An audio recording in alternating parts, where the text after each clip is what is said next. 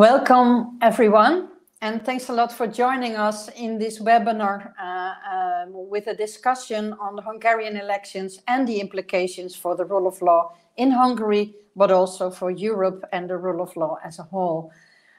Because last weekend, of course, all our eyes were at the Hungarian elections because a lot was at stake. Would Orbán have the chance to continue its backsliding of the rule of law and move from a democracy towards autocracy? Or would there be a game changer and that we could start restoring the rule of law in Hungary? Because as we all know, of course, the democratic erosion in Hungary has reached a point that NGO Freedom House no longer considers the country as a democracy, but a hybrid state, a stage between democracy and autocracy. And well, as we know, of course, we saw Orbán's victory.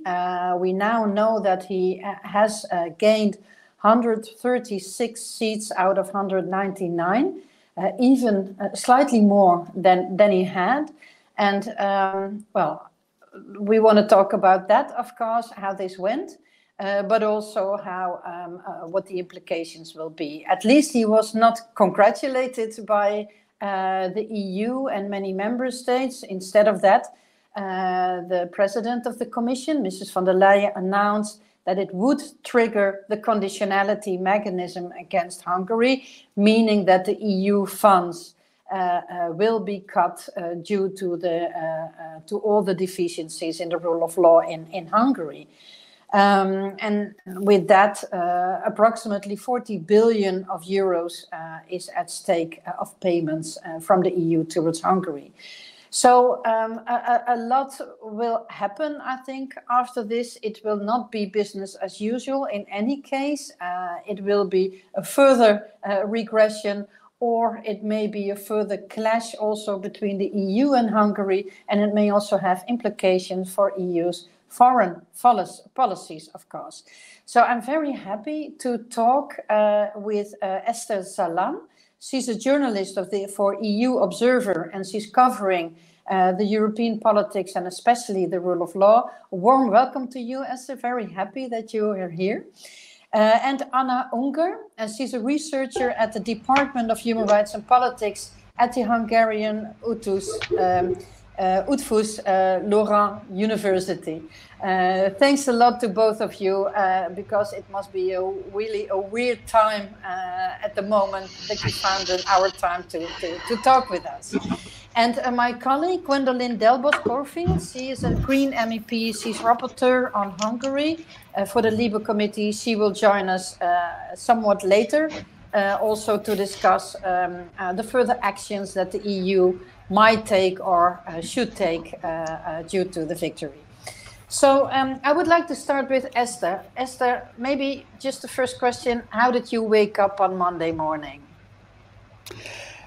Well, it was more the night of Sunday night that was very interesting to cover. I was in Budapest, and just the speed with which we found out through the results that it's a 2/3 majority again. That was surprising, definitely. I mean, I think everybody expected a Fidesz win, a win for Orbán, but I think 2/3 was a surprise in itself, and also just the massive and very, very straightforward win was probably a surprise to many observers.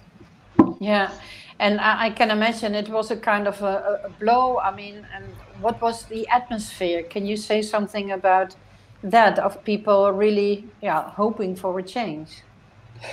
Well, this comes to this opens up a bigger question. I was at the opposition camp that they were expecting the results.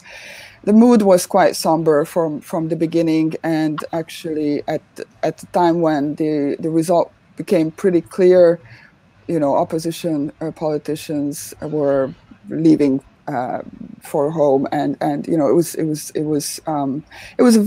very, they were in shock. That was clear, and a few hundred supporters gathering But it's actually open. It speaks to the realities of Hungary. I mean, there are basically two realities that is happening. It's a very divided country right now, just as we can say the U.S. or maybe other countries around the world. It's also down to how the media functions in Hungary. People are just who consume one part of the media have one idea of reality, and people who consume another type of media have a very different understanding of what's happening in the country. So it's difficult to say what were the expectations. Of course, sitting in Budapest, the expectation there was, of course, that the opposition parties would perform much better. I'm not sure if that was the expectation in other parts of the country. No. And of course, it was quite unique that there was an observation mission from ODIHR, from OSCE, and they released pretty critical report, I would say, on Monday about the election process as a whole. Can you say something about this? How fair and free were these elections? Yeah, sure. I mean, they were free in the sense that voters, of course, in the privacy of their ballot, in the voting booth, could choose whatever they wanted. Although there was an opposition MP who said that some people demand pictures of the vote, so that's even questionable. But the fact is, it's free in the sense that you pick whatever you want in the privacy of the voting booth. Or even though people might be reluctant to share their politics because they're worried about the possible negative consequences on their jobs, on various aspects of their lives. But I don't think it can be called a fair election. I mean, and this was also what the OSCE, the observation mission, was putting forward, that it's not a level playing field. But it's also not something new. I mean, the OSCE had missions, even if not full scale, but had missions in 2018 and 2014 too. And they were already saying that it's not a level playing field. And they put forward 20 plus recommendations 4 years ago, that none of which would have been taken aboard by the government. So the fact that this is not a level playing field is not something new. The reason why parties in the opposition from far right to urban liberal intelligentsia had to unite is also because the electoral law was changed in the first term of the Orbán government. So I think this has been an issue for a long time. This has been a dilemma for opposition parties for a long time, how to approach that. I don't think that boycotting is ever really considered, because then that minimum chance of getting their message out there is made impossible. But this is not a new issue, and it has been a tilted level playing field this time as well. And you also mentioned the vital role of the media, making it hardly possible or almost impossible for the opposition or also for other actors to bring forward their message, to get through.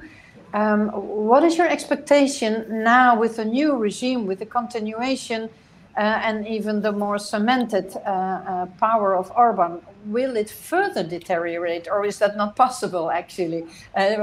What expectations do you have about this this oppression through the media and other ways? Yeah, I mean, it's important. The media dominance by the government and Fidesz is key, and this has been singled out by the opposition candidate, Prime Minister candidate Péter Márki-Zay, also in his speech on the night. Also, I want to say though that, I mean, there is a tangible support for Orbán in the country, whether that's how much of it is manufactured or is genuine. That's I don't think we can really find that out ever, but there is a tangible support for Orbán in Hungary. In terms of the media, I would expect that things will get worse. Orbán feels that there is a huge legitimacy for his policies. His grip on power is cemented once again by 2/3 majority. I would expect that there will be more economic and political pressure on the remaining independent or government critical media. I could imagine that there would be maneuvers, pressure on the one television broadcaster, RTL Club, which is critical of the government. That Orbán's government tried that before, that hasn't succeeded. I could imagine a push again in that direction.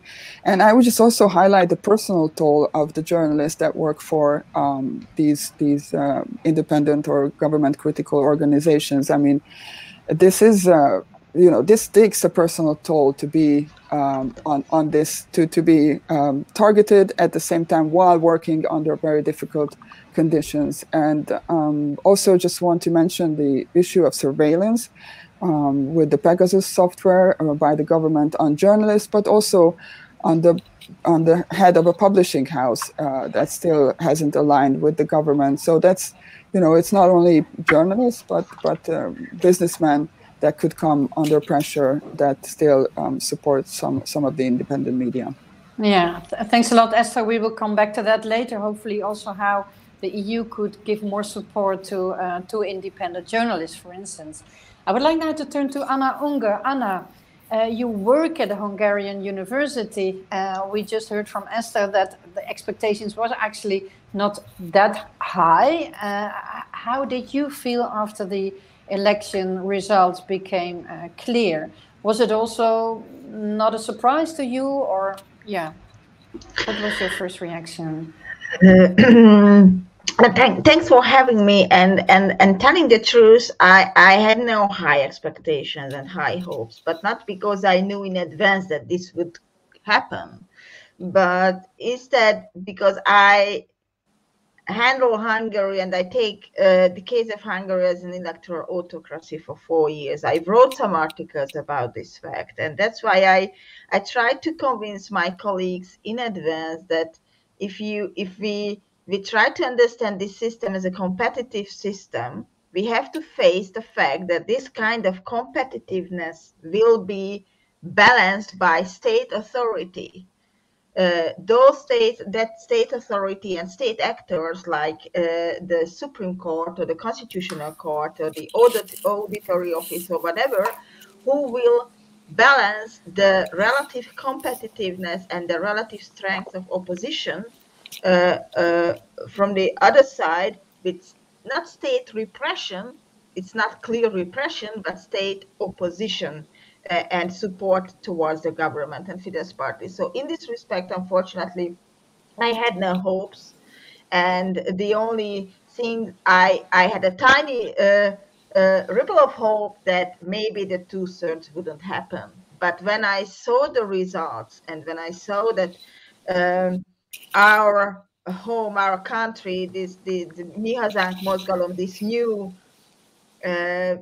I would call it not national radical, but far right party reached the threshold, it was quite clear for me that with or without them, 2/3 will be okay, because they would support Fidesz whenever needed if they do not reach 2/3 majority themselves. But now, if we take the result, it's quite clear that they have a minority representative in the parliament as well, who represents the German minority.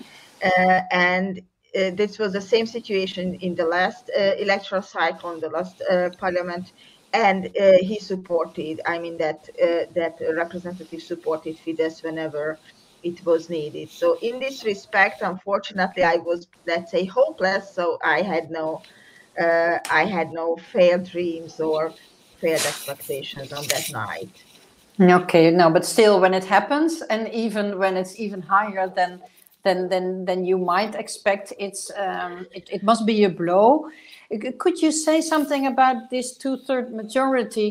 What could that mean for the politics of Orbán? I mean, he has already changed the constitutions in many ways. Do you expect more constitutional reforms or other ways of increasing or cementing the oppression? I mean, we already see that a lot of political appointments on institutions that are supposed to be independent. I mean, there were already a lot of well, political decision threatening or undermining the rule of law. But what more do you expect now that he has consolidated his power? That's a very good word, consolidated power. Actually, I see four different things, or I have four different expectations. The first is that this two-thirds majority means an institutional access to constitutional system. And this is a long-standing, well-known practice and strategy of Fidesz, that they create, let's say, the frames, and whenever it's needed, whenever they have to do something against the opposition, they fine-tune the system. So this will happen again if needed with two-thirds majority. For instance, they passed the current electoral system, the frames and the basic laws of this electoral system in 2011. But actually, I cannot tell you 1 year when they did not modify or amended the electoral system. There is a continuous legislation for electoral issues, and also whenever it's needed, they can amend the constitution or the basic law. So this will remain with us, that okay, I have the two-thirds, I do what I want, and the basic procedure of this is that one smart representative from the Fidesz launched the new bill. It takes during the night, usually you wake up in the morning that, oh, there is a new proposal, and within a few days or few weeks it's already passed, and the Constitutional Court usually does not stop or does not find it unconstitutional. So this is the constitutional level, let's say, or institutional level. They can do whatever they want. And you ask me, what does it mean? It means that he can do whatever he wants. And I think this is the most frightening sentence concerning a democracy, because democracy is about checks, democracy is about balances, democracy is about constraint, constant constraints and counter powers in a system. This thing doesn't exist in Hungary. It hasn't been existed since 2010, but we usually had the hope that maybe the EU, maybe the Constitutional Court, maybe the international community, someone will stop this. Now, I hope, and I do hope, that it is pretty clear to everyone that we cannot stop this from the outside only, and we cannot end it from the inside only. So there must be a very strong mutual cooperation in the next few years about the re-democratization of Hungary. The second part is the personal part, and I think it's the one big toll of Orbán forced two-thirds majority for the Hungarians and Hungary, the hopes of democracy, is that he has the power to change people for more than in an electoral cycle. Just one example, the head of media authority, the media council, resigned a few months before this election. And they could use their two-thirds majority to replace that woman with another person who has the tenure for, I guess it's 12 years or 9 years. So it's way longer than the electoral cycle. So now he can reposition those people who are his person, let's say his puppet in the system, at the head of Constitutional Court, at the head of Supreme Court, at the head of each and every so-called independent constitutional institutions that would, in theory, protect democracy against government. So this kind of checks and balances will be even more distorted because of these two-thirds. The third level, or the third part is about economy, and it means that analysts tend to call this system crony capitalism, but I think it's an understatement. It's not simply a crony capitalism. It's rather a leader or party capitalism. So it's really hard to get any kind of state finance or public procurement competition money if you do not belong to the Fidesz. And we can see it, and I really have some scary dreams and nightmares about this one, the privatization of universities. We had only 4 state-financed universities so far. One of them is my university, and I have no hope that or I cannot expect anything else, that we will privatize as well, which means not a formal and normal privatization, but it will mean that they create a, let's say, public-private endowment where the board is full with Fidesz politicians and Fidesz friends, and they will lead the university. Just to mention how crazy, how unthinkable this is, this never happened during socialism. That Fidesz, that socialist state party representatives or state party ministers shall be members of university leadership. And this happened many times in the last few years, and this will happen with the rest of the universities. So this kind of economic conquest to conquer the rest of the Hungarian economy will continue, and I really wonder what he will do. But this is probably a different. This would be a topic of a different discussion. What he will do without EU money, because his second financial background, the Russian economy, is right now it's not available. And this will create a really interesting situation, how he can handle the missing EU money. And this leads us to the fourth part, international effects. We could see in 2015 and 16 a very strong campaign against EU and the United Nations. It was really unbelievable that you were walking on Budapest and you could see billboards with the sign that the United Nations cannot force us to do something, though it didn't want it to, and it didn't. There was no sign, but it was told that the UN cannot force Hungary, and also the EU cannot force Hungary. Probably everyone remembers the blaming campaigns against Jean-Claude Juncker and George Soros and so on. Now, what I expect, in relation or with the procedures the EU launched yesterday and on Monday and Tuesday, that this kind of EU blaming campaign will continue.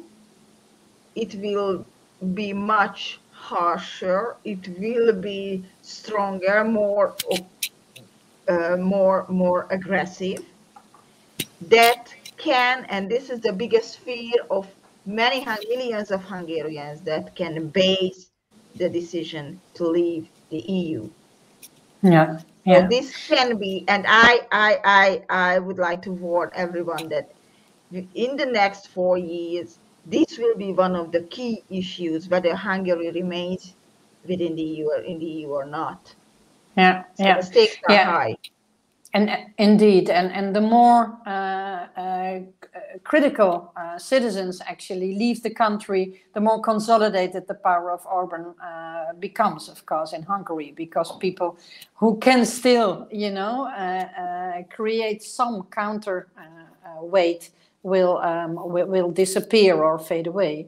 So this is, I think, a nice bridge to go to Gwendoline Delbos-Corfield, because you mentioned, Anna, that the clash could become harder if the EU also starts using its instrument, and Orbán is going to fuel the framing of EU as an enemy. But before I go to Gwen, I would like to invite the public. Please write your questions down in the chat, because the last 15 minutes we will use to ask these questions and have a small debate with all three. But now we go indeed to Gwen. Gwen, you are a rapporteur on Hungary, dealing mainly also with Article 7 procedure, which is a political procedure in the Council between the member states, where they have different stages to go through with, as a last measure, actually taking away the voting rights of Hungary. Now, it did not go very smoothly, actually, this Article 7 procedure, due to a lack of political will.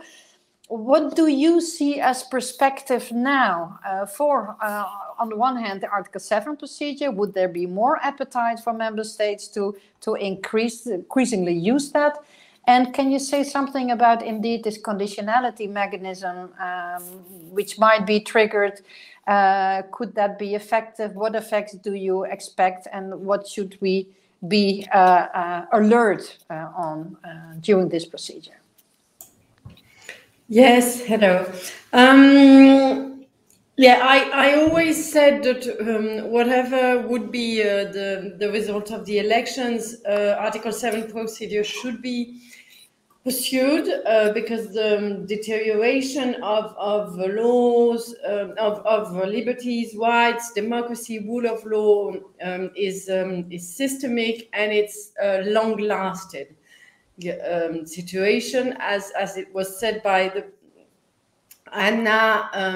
They have also installed people for a very long time. They have people in places in what is supposed to be independent bodies, or in university boards, or that sort of thing for terms of 7 years, 9 years. So anyway, even if the opposition had won, the cemented Orbán Fidesz organization, and the way that they have managed to channel the money always to their friends and to themselves is really very important. So we would have needed anyway the Article 7 process to go on, because it's going to take time to reestablish democracy, even when it will start to do it.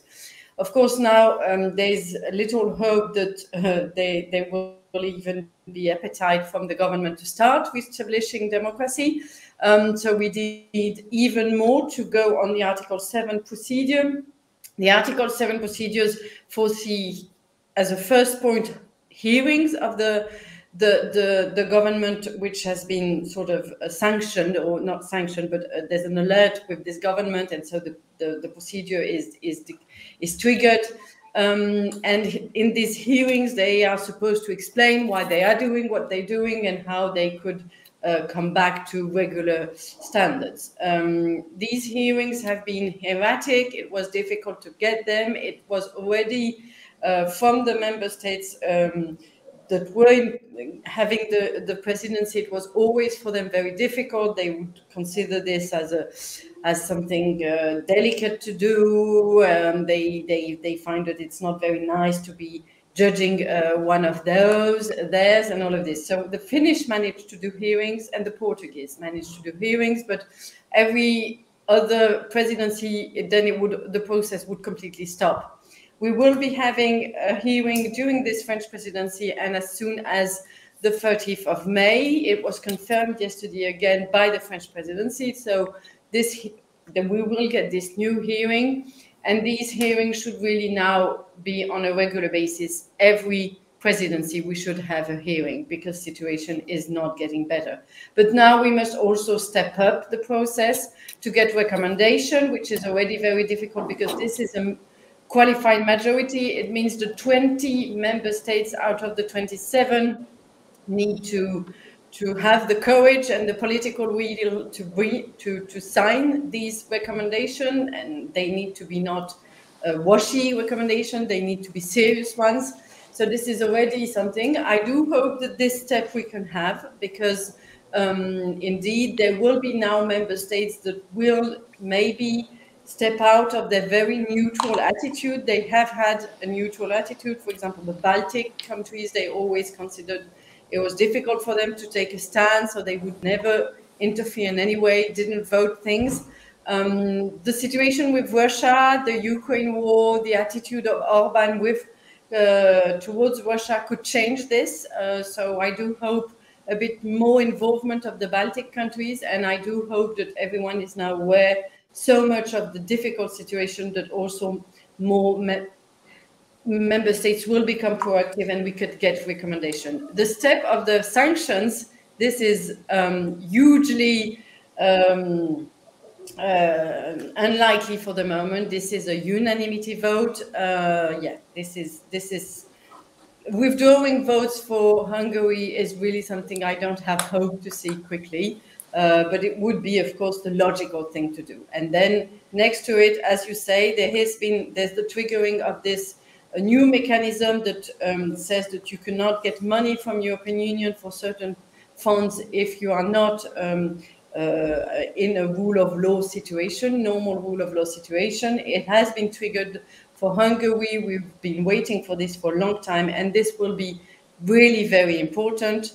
because, as it was said, the money today is used as a tool in Hungary to punish those that do not agree with you. So you don't put any money, you don't invest money in roads, you don't invest money in schools, in transportation, mobility. So all of these people in Hungary who live in a village or a city where the mayor is not close to Orbán, they will have very, very bad infrastructures. And all of those that are close to Orbán, there the money will come. So there's a complete misuse of the money, but there's also disappearation of part of the money because there's corruption. And there's also money that really directly goes in the pocket of close people from Orbán. So stopping this is very important because Europe needs to stop nourishing this system.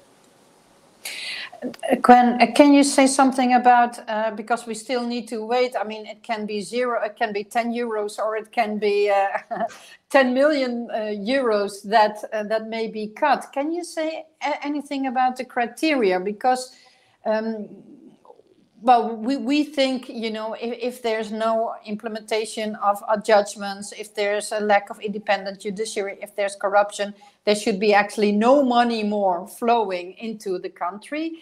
But can we expect something like that from the Commission, or will it be much more, let's say, modest financial sanction? This is difficult to say because since the beginning, Commission is not transparent with us and not always even very nice. We were told this Hungary file was ready since months. Then we were told that it wasn't the case anymore. Then suddenly yesterday, Ursula von der Leyen made this statement that, and we were under the impression that this would never happen. So it's very difficult to know what. It has to be recalled that how they managed to get a deal on this was at the moment of the budget, all the member states had to agree on this. It was unanimity. So of course, Hungary and Poland didn't want it. So it was very difficult. They managed to get something written, but because the discussions were so difficult, this is a very difficult tool to use. It is specifically said that you have to show the link between the use of the European money and how rule of law is a problem with this money. It's not just there's a problem of rule of law in this country, so we don't put money anymore. It has to attack clearly the European money, which also means that, of course, since the beginning, we always thought that it would be easier for Hungary than for Poland, for example, because in Poland we have much less corruption. There's probably a bit, but honestly, Poland is not accused by that by the European institutions. There's no documents about that. In Hungary, It's so huge, the corruption, that we always knew that it would be easier for Hungary to take this link because it's specifically European money that has been misused and has been disappearing. So this we know that that's the argument that they use. We already know that. We know that that's where they went for. And then it could be that they say there's so much corruption because honestly, Hungary is really very highly marked by a number of European international institutions to be very corrupted. So they could say, you know, we cannot put any money anymore there because it always is misused. It is known that even Orbán family gets the money, so that's who gets the procurement when there's competitive, indeed, money to be get from the European system. So I think, for myself, for the moment, it should be, nothing should be given, and everything that could be given should be given with very tight negotiations and conditions. And then the dream situation, which is today very difficult, would be to channel ourselves the money to, for example, Budapest, to certain territories that have never been, where investment has been so low, and to certain civil society. This is for the moment not really possible because there's no legal basis for this in the way European money is used. But this should be a way for us to work, and we hope that in the next years we all brainstorm to get there. Yeah, exactly, because what we also hear, that especially mayors from opposition parties, that they really have troubles getting state money to simply exercise their duties. So yeah, they may really come under pressure and therefore be more in the hands, under the control of the Orbán regime. Maybe, Gwen, quickly before I move to others again, I mean, Anna, I think very rightly concluded that we can only get a change from both inside and outside. So there needs to be a strong relation, I think, between people inside who really want to reform and internal pressure, but also EU pressure. Do you see ways for the EU to give more support to the internal movement, so the Hungarian civil society, opposition or whatever, to strengthen their opposition and pressure and call for more transparency and democracy? Can we do more than we do now? Well, first thing is, just very bluntly, I am concerned about people being desperate and leaving or stopping what they've been doing for years.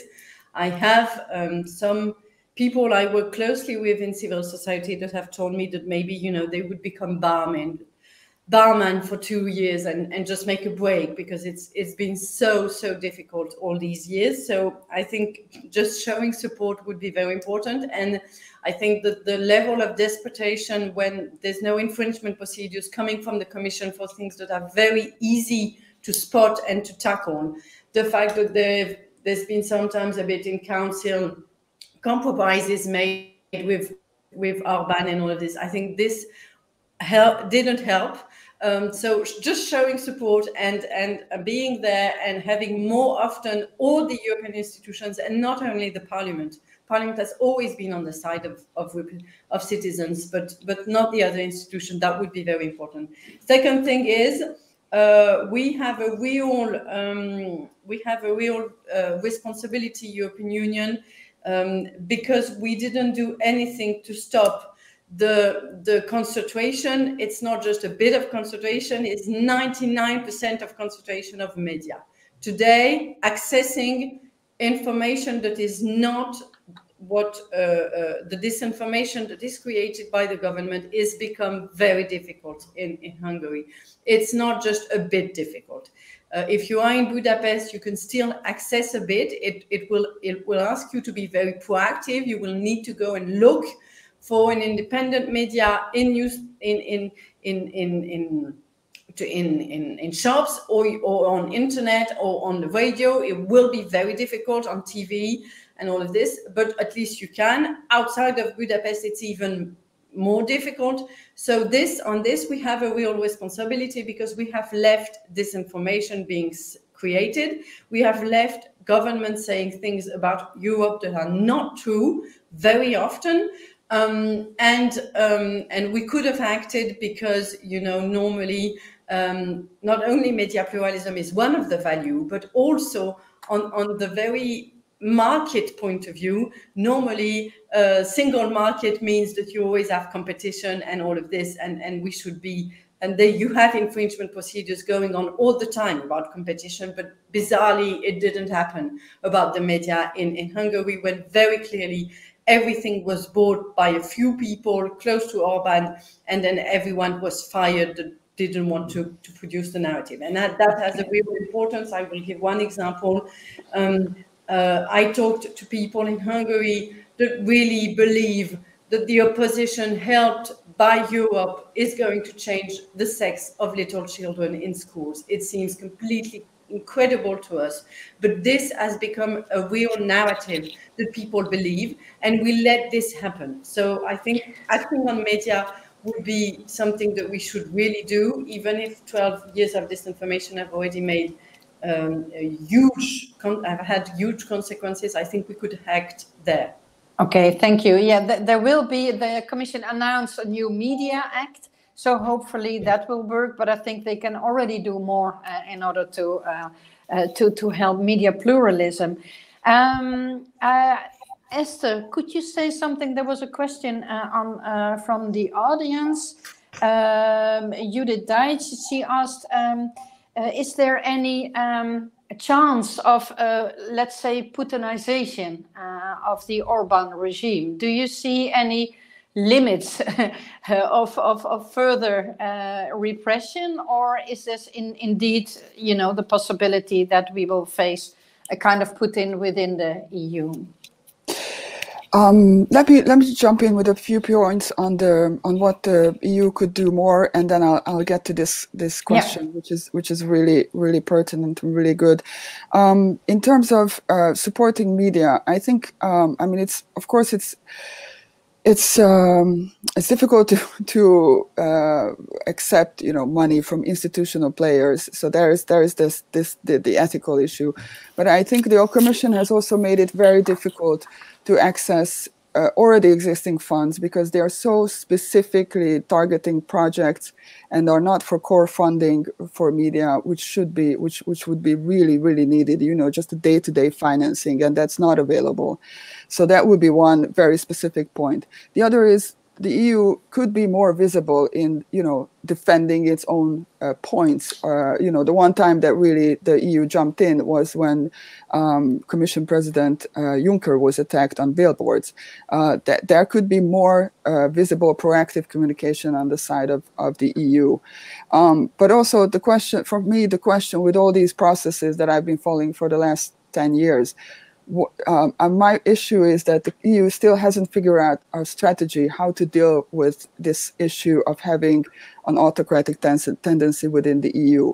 Because what happens if the EU suspend funds? You know, what's going to happen the day after? And I just wanted to second what Anna said. I mean, the possibility of at some point Orbán pushing for exiting the EU is a real fear. I mean, it's usually dismissed by looking at polling numbers that the Hungarians support overwhelmingly membership in the EU, which is true and it's great. But let's not forget that there is a propaganda machine working in Hungary, and I'm not sure that that support cannot be turned around. Now to the question on you know, whether Orbán can maybe Esther can. Yeah. Sorry, Esther, can I ask one question about this? Yeah. Do you think that might be fueled also by the triggering the conditionality mechanism? So the less money flows into Hungary from the EU, the more appeasing it would be for Orbán, and would he get any other funding, any other, you know, could he get compensation outside the EU? I think that was part of the strategy, so sort of to get funding from other places like Russia and China, and to compensate, or to, you know, to sort of always have that, always show that to the EU that, you know, if you don't give me money, I can go elsewhere, and that's also a geopolitical problem for you. So that's a very good question. It could be definitely used as an argument. On a practical side, I think it would be also, you know, used by the government, saying, if we don't get money from here, what's the point of, you know, having us go there and being lectured, even, you know, because now we get the money for it, but if we don't get the money for it, what's the point? So I can imagine that it escalates. So that's why I'm hoping that there is a bigger strategy behind this. Obviously, if someone doesn't stick to the rules, there needs to be sanctions. But I hope that there is thinking behind how to, what to do the day after. And on the question on Putinization, I mean, to some extent, I've been reading Anna Politkovskaya in the past few weeks because of the war in Ukraine, and to be honest, the mindset is so similar that it's scary. Obviously, there's nobody's going to jail in Hungary, nobody is being killed. But the sort of the template of curbing public space for debate, curbing media freedom, judicial independence, that's all pointing to that direction. And with this massive win, which is a massive legitimacy, 2/3 for the fourth time. In the parliament, I think that would that also signals to Orbán that his policies are supported, that he has the legitimacy to move forward, and like Anna and Gwen said, the checks and balances are very weak or missing. Yeah, that really is similar to Russia almost, indeed. Anna. I had the feeling that during the recent weeks before the election, Orbán was a little bit more cautious, in its approach or position towards the Kremlin regime because of course, the Russian aggression. And, there was a big need for the EU to be united, and he did not want to spoil it immediately. But yeah, what will happen now? Now the elections, we are behind, have finished now. And do you think he will become more an explicit supporter again of the Kremlin regime? And what would that mean also for EU policy, foreign policy, in terms of sanctions or other steps that we need to take? In some respect, I guess he's already on the Kremlin line. For instance, that in his victory speech, he blames Zelensky. This is almost unthinkable that you win in a row a two-thirds majority again, and the most important thing you want to mention, you want to express that you blame a statement, you blame your neighbor who is attacked, who is in a war, and this is the most important. It shows some way that yes, he will follow not the Russian line, but he will support Kremlin against the world. I guess it's just one very interesting sign that he offered and he invited Putin to talk about, to negotiate about ceasefire in Budapest with the Ukrainian government. The foreign minister blames the Ukraine government all the time. And one very important thing concerning media, that EU banned Russia propaganda everywhere in Europe. What the EU couldn't do is to ban Hungarian state media, which broadcasts pure 100% Russian propaganda 24 hours a day. And this is still going on. So in this way, maybe Orbán said that he supports everything what the EU wants, but on the other side, he helps the Russian to maintain, at least in one country, their kind of argument, their reasonings concerning this war. And the latest news is just what I found right before this meeting of ours, that the Hungarian government is open to pay in ruble for the gas and for the oil, which is actually goes absolutely against the EU decision or the EU agreement. So I think that, yeah, this strength, this empowerment, this renewed empowerment of Orbán will will help to and will lead them to even closer to the Kremlin. And it is very important. After all, I'm a university professor. Eszter mentioned Politkovskaya's diary. I would like to mention you another book which is pretty important. It's Timothy Snyder's The Road to Unfreedom. And from that book, you can even find it's really frightening that the Hungarian government does the same what the Russian government did 4, 5, 6, 8 years ago. For instance, labeling NGOs as foreign agents, foreign powers agents, is a Russian innovation. We introduced them for a few years ago. So in this way, I don't see any reason to follow the line together with the EU from Orbán's part. And unfortunately, in the last few weeks in the campaign, he already changed a bit concerning his arguments. He blamed and he attacked Zelensky and the Ukrainian government many times during his speeches. And the whole state propaganda was about that we must remain neutral, we cannot send arms, we cannot risk our country and our people. We do not want to decide who is the good guy and who is the bad guy in this situation. And they usually claim that there must be peace, there must be some kind of negotiation between the two actors, but he kept a distance from EU policies. In his rhetoric, but so far he supported with his votes.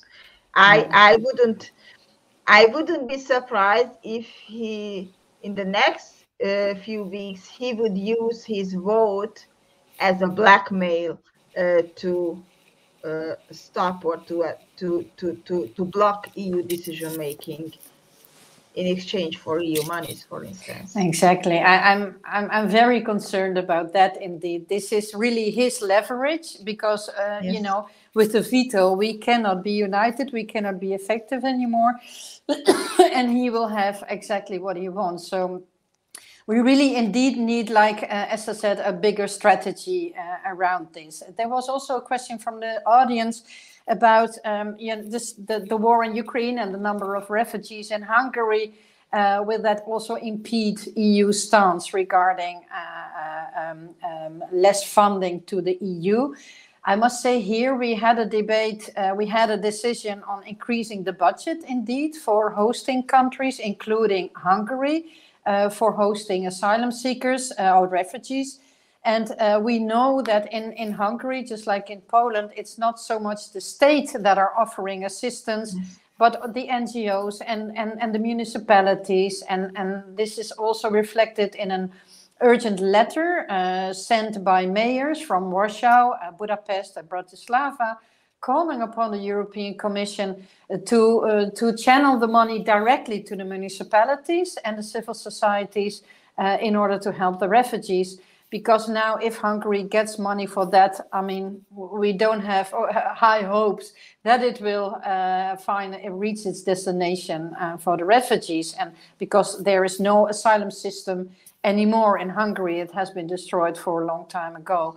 So this is really also an additional problem, but I don't think it stands in the way of cutting EU funding on other policy areas. Before we wrap up, there's also a permanent question also from Judith Deitch, and she actually wonders why the EU could not be more effective in combating corruption in Hungary or misuse of funding. I think this is a very important question. She makes the comparison with Greece, where we apparently managed to really, tackle this issue and come up with very harsh decision, forcing them to get more control on their economics and financing. I don't know, maybe all of you can say something about that. I would like to start with Gwen, but I also really would like to hear from Eszter and Anna also how we could do that, because this is a very legitimate question, of course. We should not tolerate any misuse of EU funding, of course. Gwen, did we yes, sleep? Very quickly. I think there was first a really cultural, if you can say that, problem. I think that for a very long time, the budgetary questions, the economical questions, you know, being in the good deficit number and all of this was more important than the rule of law aspect in European Union. This is something that was really awful. I think we have gone out of this period. I think now rule of law as a core issue of European Union is clear for everyone and even for member states. And we've come out a bit of this doxa of the economist, but it is completely unfair, very, very surely. There are, to be clear, there have been some projects where European Union clearly said, you know, the money was misused. I know an example about money that should have gone for Roma people and it didn't.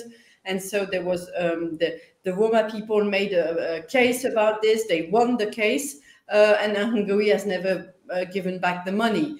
So that's a bit the problem. Then you have to get back the money. And indeed, we have a problem today, I think, in a lot of legislative aspects and infringement procedures and that sort of problems, corruption problems, where things are done, but then there's no follow-up and reinforcement. And Commission and Council must become much stronger on this.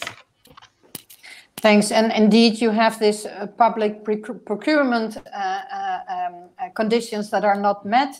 And maybe I can also add, we have now, not so long, a European public prosecutor for combating fraud with EU money. But guess what? Hungary is not participating in that because it's not. It's for every member state free to participate, and Poland and Hungary are the ones not doing so. This is also impeding an effective combat. But Eszter, what can you say about this? Do we need more transparency, or do you see more possibilities for the EU to be stronger on that? On the corruption, yeah. Corruption. Yeah. Well, yes. I think it's there was a difference, and like Gwen said, I mean, there was obviously the whole issue with Greece at some point threatened the euro, so that sent shockwaves through member states that prompted them to act.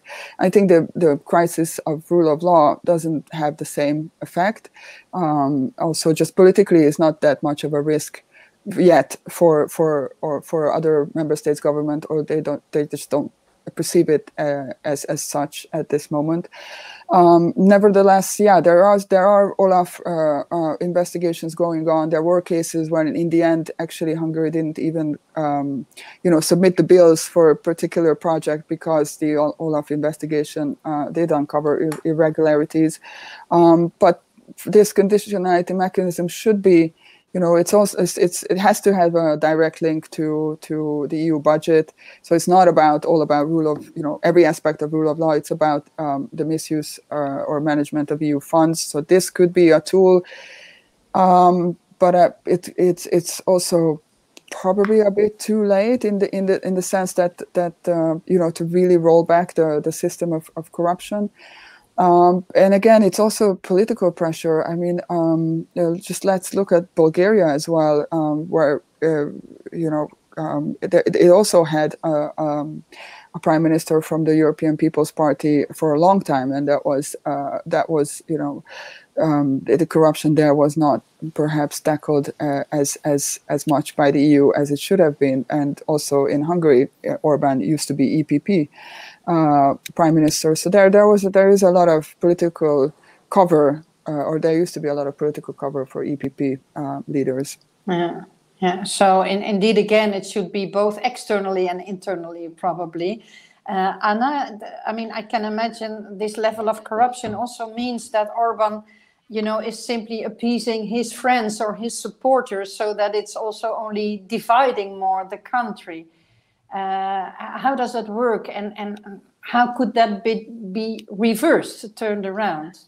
Okay, what I can tell you is that the biggest problem, and this is a structural problem, that Orbán and Fidesz understands and knows how EU works, and EU just starts to understand right now how Orbán works. For just one example, in his first years, in his first two cycles, they made a lot of, and they made them deliberately, they made a lot of market steps inside Hungary with the voucher system, with the billboard system, whatever. They nationalized them, they prohibited market actors to do what they wanted. They had openly anti-EU national regulations. It took years for the EU to start the infringement procedure. After all, of course, Hungary lost all these infringement procedures. We had to pay, I mean, taxpayers had to pay billions of compensation for these companies. But when the whole EU process was over, the whole market was already rearranged.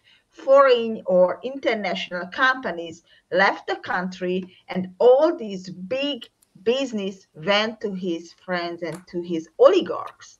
Now, probably the whole state is already done in this respect. So there are no international actors, with the exception of the auto industry, but I wouldn't think they want to nationalize Audi Hungary or Suzuki or whatever, but they have this kind of constant negotiation, and they have this kind of cooperation with German industry, for instance. But so the biggest problem is with corruption that this could happen is that the EU thought from the beginning that this is a decent government, this is just a right-wing government, and they cannot deliberately overrule or overcome EU regulation. And it was too late to wake up for the EU. And what I see right now is that some kind of anger from the EU's part and some kind of, okay, that's enough understanding, just like it happened in the case of Greece. But on the other hand, it's not corruption anymore, because it's very easy to change the laws,